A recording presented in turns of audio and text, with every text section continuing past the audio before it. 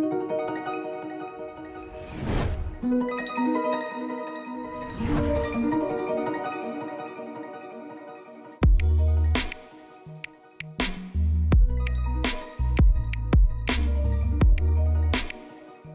I'm Sebastian Schubert from Germany. I'm a former Kayak Slalom athlete, and together with my colleague Frank Zimmermann, I designed the course for World Cup number 2 in Markkleeberg. Yeah, we have two tricky parts in the course, or two special tricky parts in the course. The first is gate 5 and gate 6, where the people have to use the stopper. They have to go from the downstream gate over the stopper to the upstream gate on the right side. I expect that just the best people will be close to the gate, to the upstream gate.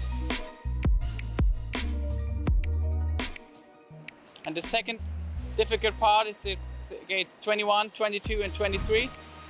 21 is an upstream gate, and then they can surf the wave to 2 downstream gates, and they probably have to spin at the first of these downstream gates to get the next one.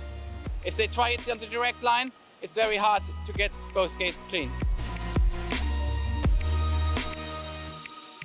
Between canoe and kayaks there won't be any big differences in the main parts of the course which are difficult.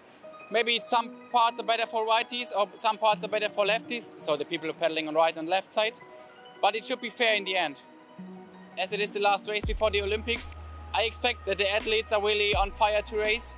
I try to challenge them with the course and so that they get a good feeling, but still don't get any gifts from me.